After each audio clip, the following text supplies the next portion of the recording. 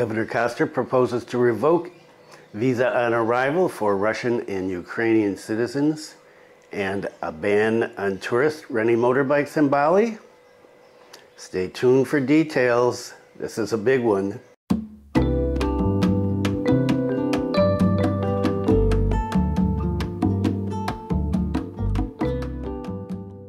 Welcome to the latest news from Bali in Indonesia. This is March 13th, 2023, and my name is Bruce. Selamat siang. What's the weather like today in Bali? I'm afraid to say anything because when I say the weather is going to be terrible, it turns out to be great, and when I say it's going to be great, it starts raining right after I'm done with the video. Right now, it is 30.4 degrees Celsius, humidity 68%, and the wind speed 19.8 kilometers per hour, and it is overcast and cloudy, and that's all I'm going to say about the weather today. Bali immigration has recently started deporting people for working illegally in Bali as surfing instructors, driving instructors, photographers, and a new one that came out as hookers. And Russian nationals have emerged recently as the dominant group among the illegal workers in Bali, according to immigration. What else has there been? Robbery, theft, physical violence, fighting, making fake Indonesian identity cards, and of course, driving with no helmet and mostly undressed. So just about the gamut of everything. And it's the news, it's everywhere, and it is spreading internationally now, and we're going to talk about that and how that is going to affect tourism in Bali, or will it? Let's start off with this one, and this is just out. I just came across this morning, and this is from CNN. So this stuff is no longer just in the local press, it is international. Governor of Bali's action against naughty foreigners. Revoke VoA Russia. Stop motorbike rentals. Covers both of the main stories. So Koster, the governor of Bali, has made a move to minimize naughty tourists or bandel tourists, stubborn tourists, who are in Bali and who are not following the rules in a number of ways, as I just mentioned. So the governor claims his party is taking action against foreign nationals or tourists who do trouble, who make trouble, or misbehave, such as working illegally, not because this has gone viral on social media. He made a point of this several times in his comments the other day. He said, we're not doing this just because it's gone viral. We've had this plan in the works already, and so we're not just reacting. He said at the press conference yesterday, I want to make a note. I acted not because there was a virus. I'm sorry, there was no influence from the virus. Oh, he means these things going viral. This is something we've been doing since COVID-19, he said at a conference, regional office of Ministry of Law and Human Rights in Bali yesterday. However, he said things can't be rushed. You have to have strong evidence, and only then can things be acted upon.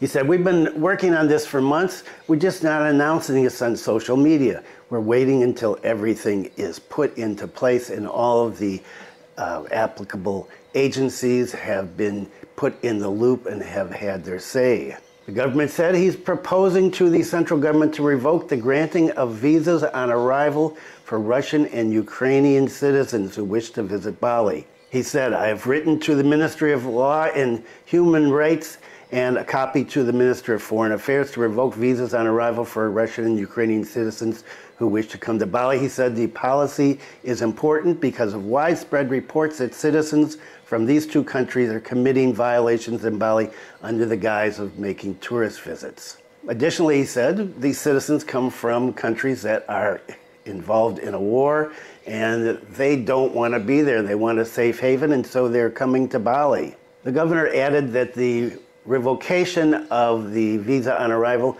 may not only affect Russian and Ukrainian citizens, but may affect citizens from other countries as well. Because he said Russians and Ukrainians are not the only ones making trouble. There are other people as well. And this week, I don't know, just in the last 4 days, I think, since I did the last video, there was French, English, American, Syrian, Indian, Australian. So you've got the This went viral, this photo here. This woman allegedly from Australia, some Australians disputing that point on social media, who, her interaction, if you have not seen this, I would look it up and take a look. It is very, very uncomfortable watching. She is pointing her finger and yelling at the cops using a little bit of Indonesian, and the cops, well, not just grab her and handcuff her and drag her away. A lot of cops showed up there trying to control the situation. So citizens from a number of countries are involved in this. Russians and Ukrainians just happen to be, I guess, at the lead of this, according to immigration, the governor, and a number of other officials. The governor said the Ministry of Law and Human Rights will discuss with the Minister of Foreign Affairs whether these are the only two countries that are subject to the new policy or several other countries, because now there are 86 countries that have been given visa on arrival. The head of the Immigration Division of the Bali Regional Office of the Ministry of Law and Human Rights, Baron Ichsan, said that from January to the 2nd of March, there were 22 foreigners in Bali who were prosecuted by immigration for violating immigration administration rules. Foreigners had the most, with 5 people. Okay, not a huge amount, 5 out of 22, less than 25%. And additionally, not just revoking visa on arrival, prohibition of foreign tourists renting motorbikes. And there are so many stories out about this. I'm just using the CNN one. I had a bunch of other ones that I'd already gone through and read and gotten ready to use, but I'm just going to take this one. So another policy that will be issued is a ban on foreign tourists renting motorbikes. The governor said the ban would be legalized in the form of a regional regulation, PERDA, so that it would have a stronger legal standing. So the tourists have to travel, use cars from travel. It's no longer allowed to use motorbikes or anything that is not from a travel agent, the governor said. He explained that the regulation would be implemented starting this year in line with Bali, which is currently improving. And a number of people on social media have already questioned whether or not this would be legal. The governor said he's going to make it into a regional regulation, which is going to give it legal standing. I don't know. In responding to a question about why now, the governor said, why now? Because we're currently cleaning up. If during the COVID-19 pandemic, it would be impossible for us to do that because there are no tourists. Now we are starting to organize it. So according to this prohibition, tourists would not be allowed to rent motorbikes anymore here. They would have to go on the back of a motorbike driven by an Indonesian, or they could rent a car. I don't know that I want people driving crazy with cars. Is that going to be any safer than having people drive crazy with motorbikes? Certainly would solve the problem of not wearing helmets in terms of driving around half undressed. Well, that's a different story. The governor also emphasized that the provincial government of Bali prohibits all type of economic businesses carried out by foreign tourists, well, illegally. He said, regarding economic crimes, including those we prohibit from doing this type of business. Moreover, the visa is not for work, but a visa for tourism. It's not permissible to carry out business activities in Bali without the proper visa. And that's just not a regional thing in Bali, that's nationally.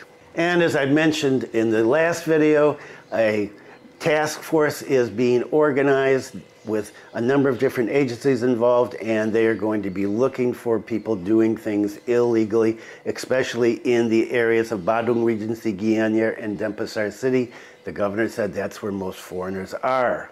Think Canggu, Ubud, Kuta, Seminyak, Legian, that tourist bubble there. So some people have said, what about the rules? Who knows what we're supposed to do and what we're not supposed to do? Well, this is interesting. This showed up yesterday, and I don't know where this is going to be disseminated, but it's a list of, of things you should not do while you're here. And I put this up on the screen here. Enjoying Bali. For everyone's safety, comfort, and mutual respect, we ask you to follow some common sense rules. Always wear a helmet on a motorbike. Number 1, avoid drunken and indecent behavior in public. Some countries are getting a bad reputation for this. You know which countries they're talking about. Do not post offensive, vulgar pictures to social media. Confine skimpy beachwear to appropriate venues. Working without a visa is strictly prohibited. Immigration is working undercover to apprehend offenders. Respect the local people in our culture. As valued guests on our island, we hope you enjoy your stay and respect our rich culture. And some small print at the bottom here. Due to several recent cases, the Balinese government has been forced to impose strict penalties for tourists violating these laws. Large fines and deportation will be imposed for offenders. And this is put out by the Bali Tourism Board. I don't know where it's going to be, but here is some of the main issues that are being touched upon with all of this furor. Now, one of the main stories was going to be all of the people who are getting involved in this steamrolling effect here of government officials talking about bad behavior. Well, Pak Luhut, furious, Luhut asked naughty foreigners to be prosecuted. Yes, Pak Luhut is in here with his 2 rupees again. The Coordinating Minister for Maritime Affairs and Investment, Pak Luhut, asked the security forces and the government in Bali to be firm towards tourists or rogue foreign tourists who come to Bali. Moreover, so far many tourists have disobeyed the rules and created problems that affect security and damage the image of Bali. According to Pak Luhut, regarding the problem of foreign tourists who've caused problems in Bali, he said the governor of Bali has been in communication with him. According to him, Bali does not need naughty foreign tourists. Don't let Bali be littered with naughty foreign tourists. Pak Luhut continued, regarding tourists, I've spoken with the governor. Naughty tourists are not needed in Bali, so if Bali is littered with naughty tourists and lots of trash, it will damage Bali. Therefore, tourists who are naughty, with careful research by police and security forces, can leave here.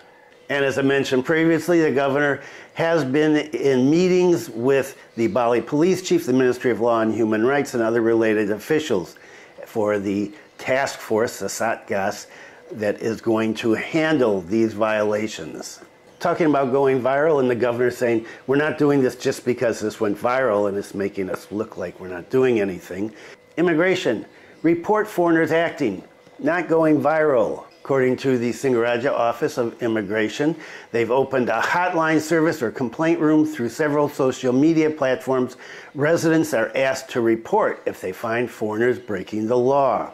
The head of the office said that the supervision of foreigners could not be carried out optimally because of limited personnel. For this reason, they've opened a 24-hour hotline that can be used by the public to turn foreigners in who are behaving badly. Complaints can also be made through social media, Instagram, Facebook, Twitter, or the Singaraja Immigration website and WhatsApp. He said, please report it to us. Don't make it go viral. He said at this time, immigration is focusing on Karangasem because it is suspected that there are a number of foreigners who have diving training services working illegally. He said the results of sweep in Buleleng, still negative. In Jimbrana, he said the area is deserted. Not many tourists there, I guess, not many foreigners living there. Jimbrana. He said people who hold a tourist visa should spend their money when they come to Bali, not make money. If they come to work, they should have a kitas or a business visit visa. I don't think you can work if you've got a business visit visa or a kitas. You have to have another permit from Manpower.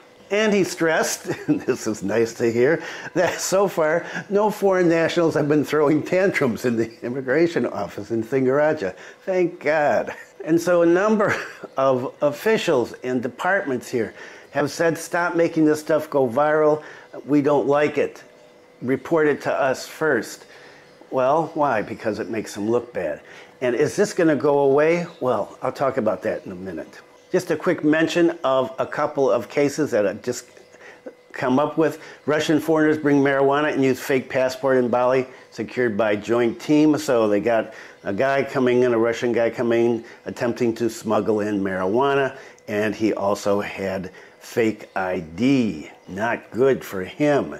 And in another one that I wanted to talk about more, but I don't think I'm going to have time here today, is interesting case of hypnosis done allegedly by an Indian family who stole money. I think it was in Ubud, and they hypnotized one lady and got her money, and then they went to another shop and wanted her to look into their eyes, and she wouldn't do it, and so they touched her on the shoulder, and bang, she went unconscious, and they robbed her too.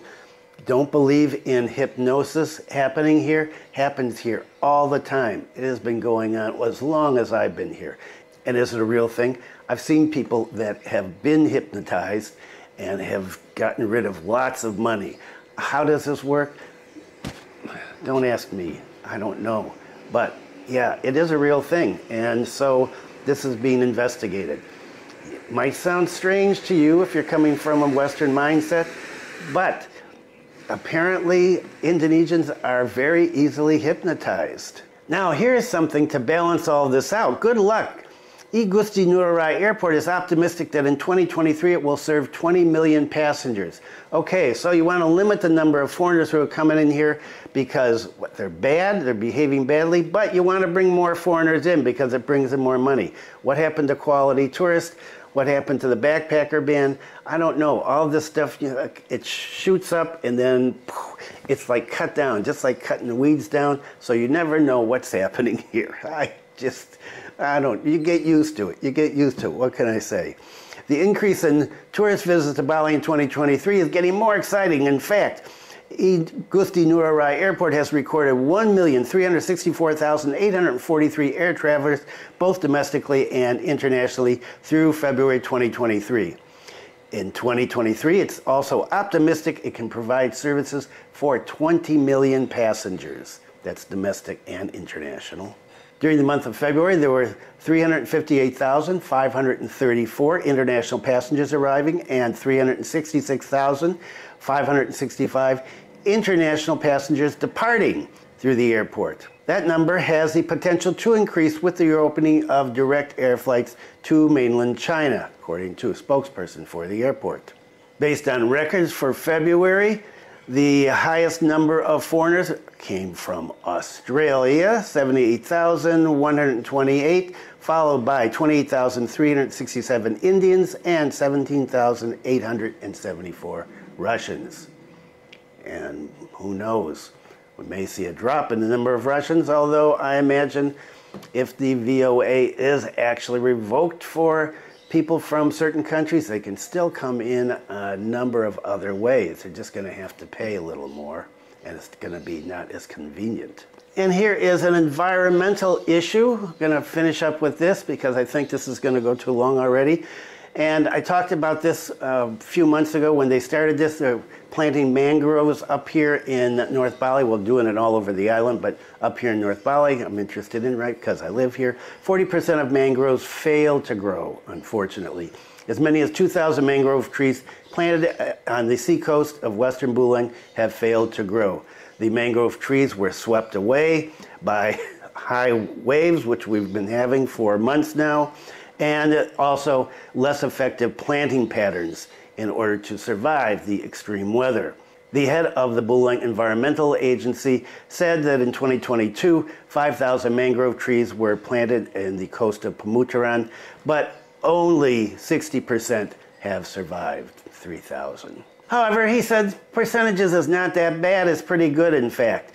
According to him, coastal restoration in Buleleng continues to be pursued, including on the coast of the city of Singaraja. Trial planting of mangroves on the coast of urban areas, to be precise, is going to be at Pidada Beach, Banyuasri Village, and many as 500 mangrove trees that were planted could not survive out of that group.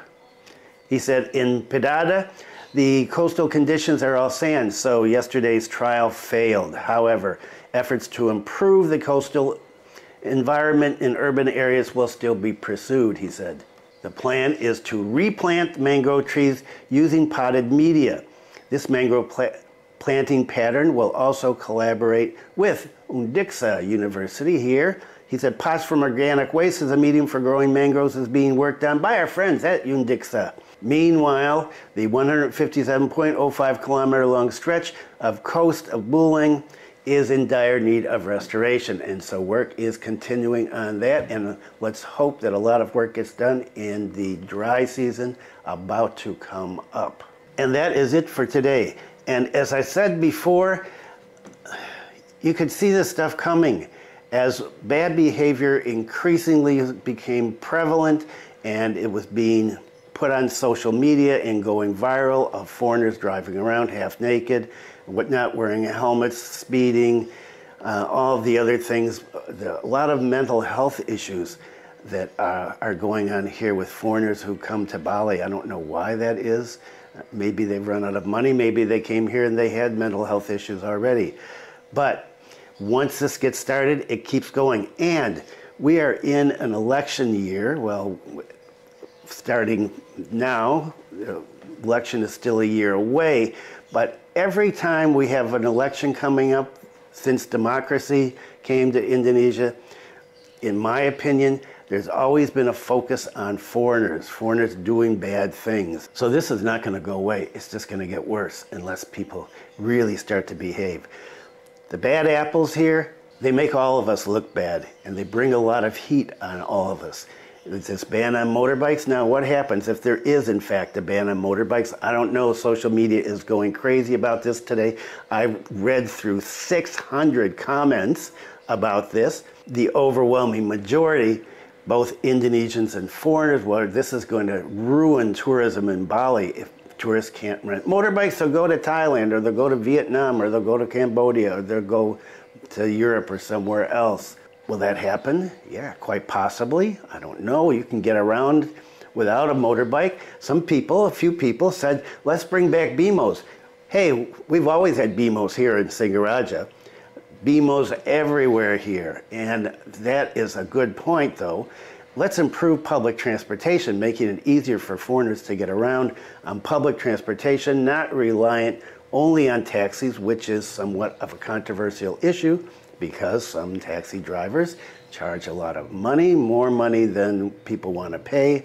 That's called the taxi mafia. I don't like to use that term really, but it's called that way. More public transportation with schedules published and easily accessible through social media, maybe in your hotel rooms, a little leaflet. Like this thing that the tourism board put out about do's and don'ts. Have these things available for people when they show up and give them to them. This is one way to be proactive about getting people to behave here. At least you can say, look, you were warned, and then you crack down on them. Comments about this are welcome. I'm sure there are going to be some. Just a reminder, there is an ITE law here, a strict one, and comments that I consider to be dangerous for me as a person who owns this channel will be deleted. You can say negative stuff, but it's got to be done in a clear, logical, rational way. No swearing, no insulting government officials, because that is against the law. So I would like to hear from you though. What do you think? Do you think that this ban on motorcycles is going to happen? I can't see this really happening. And what about the restrictions on the VOA for Russians and Ukrainians? And what about people from other countries? How are they going to decide if they're going to revoke their VOAs? A lot of questions here. And one of the comments, which I really liked, and of course I'd been thinking about it too when I read it, and she said, this is just like my mom. When she got mad at us when we were kids, she just took stuff away from us right away because she was reacting. And she was responding to the governor's comments about banning motorbikes for tourists and getting rid of the VOA for Russians and Ukrainians. And yeah, exactly. I mean, you're a parent and your kids do something that really irritates you, you're tired and stuff. No more ice cream for the rest of your life. And teachers, you know, a couple of kids act up in class and you go, okay, nobody's getting recess for today. Is the governor overreacting? I'll leave that for you to decide.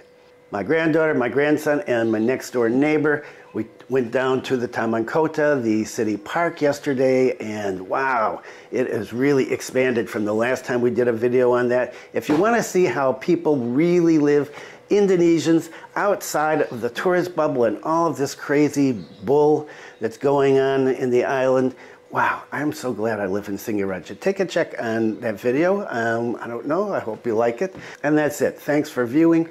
Be kind to someone today. Boy, we need some kindness right now. Stay safe. Follow the laws.